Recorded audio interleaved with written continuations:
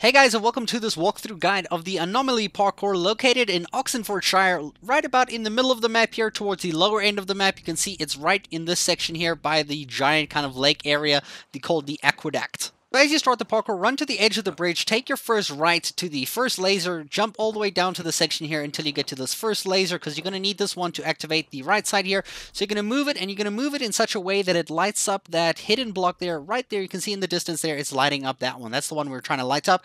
Now you can go to that section. You can go from the back here. You can even go from the front side there. Just get there and climb all the stuff there. This is pretty simple. Once you get to these lasers, there's two of them here. Now what you have to do with these two lasers is you have to kind of use them to line up and shoot each other so that you can line up and point it at one of the squares or the rectangles there in the distance, that furthest one that you can see. So this one right over here, we're going to take it into a point where we can point it directly at that section that we need to line up over here. So you're going to take it to the back over here as far as you can go. Make sure it is pointing the beam right at the section there. Now we're going to take this one and we're going to push it back here until the laser beam hits it, and we're going to use this one to power up that one over there. So it kind of creates a like zigzag kind of effect here so that it lights up that square or that platform there in the distance. Now we have to go back to that first laser that we used right at the beginning of the video. So that one right at the beginning, you should know where everything is. It's quite simple.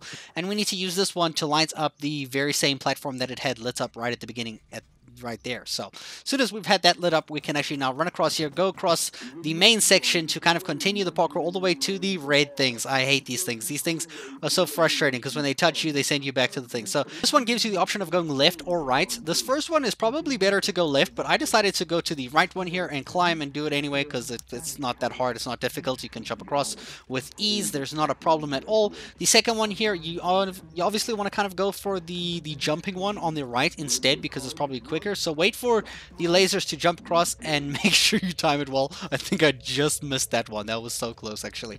Jump across here and then jump across here. This is easy peasy. This section is a bit tricky because there's like two beams going like this. So as soon as they go down, run across and jump. That's easy. This one is quite hard. So there's a climbing one. I don't think the climbing one's possible. So go for the right instead here. We're going to jump and go straight through like that.